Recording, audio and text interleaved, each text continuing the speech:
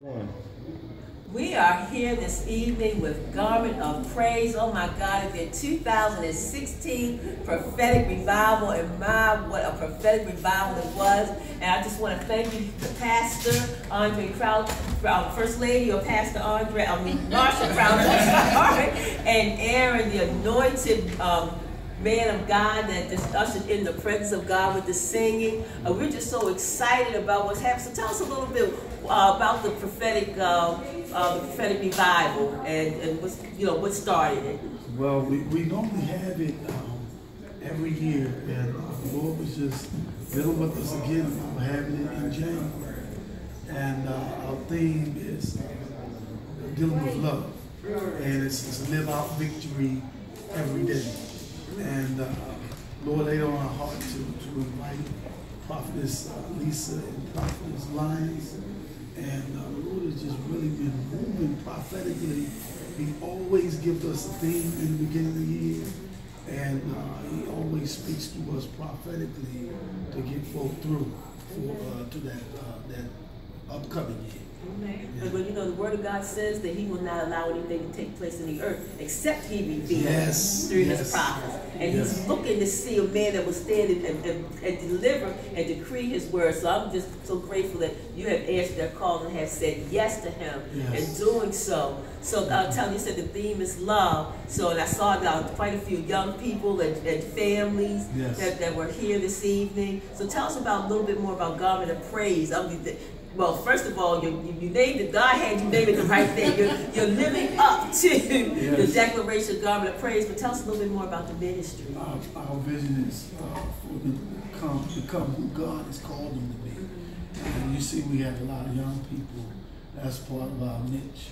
We love the youth, and we know that God is dealing with them in this end time. It's very strategic, and it is important. The church is born in power, and we will leave out here in power. So, Garment of Praise, we're an end time prophetic ministry, and we're a healing station. And we're called to broken families, and when folk come in, they feel the presence of God. And we want them to be able to experience the power of the presence and the love.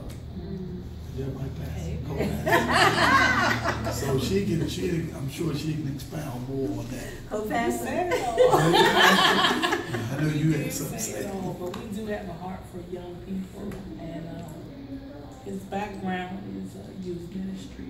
So it just seems like they just drawn to us. I think it's because I look so young. Absolutely.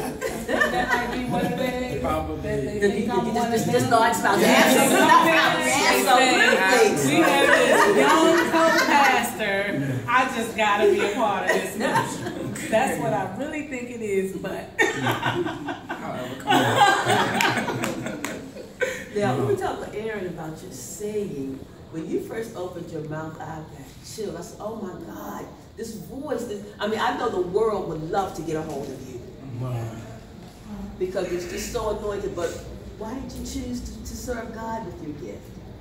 Well, when I was young, it was just kind of like, you didn't really have a choice in my household to sing, but to sing for God, well, let me not put it that way. It was my parents just fed me and my siblings the Word of God just like all the time. So it was like, I just kind of grew up loving God. So it just felt right, and they taught me certain things about gifts and stuff. So at a young age, I already knew that it came from God. The ability to sing, to be able to bless people with my gift. That's all from God. So what better way to do it than to, bless the people of God, in church. Now, do you write songs? You write songs? I don't. You haven't shared them yet. I've written, but I don't write. Okay. I've written before, but I don't write. Okay, so are there songs that you performed or that? No, never. You don't not want yet. to share them? It's not that I don't want to. It's just just not the season. Yes, there we go.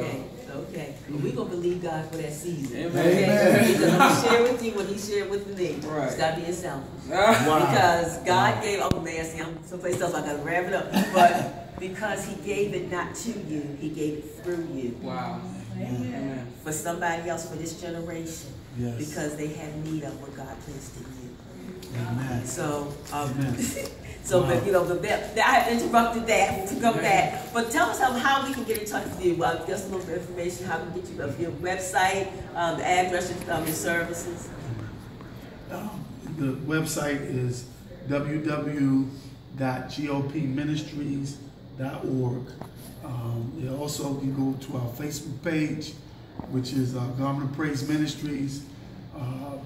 I also have a Facebook page, which is Pastor Andre Crouch, and my beautiful wife has a Facebook page, Marsha Crouch. So, And Aaron has a Facebook page too. Yes. Yes. Also, concerning Aaron singing, the late and great Sheila Stewart was his PR manager. Wow. And she would just expose Aaron to a broader scale, a bigger platform, and we just thank God for her as well. He's also a classical singer. He doesn't like us to talk about it, but he's really good at it. But we gonna keep you in prayer. We bet.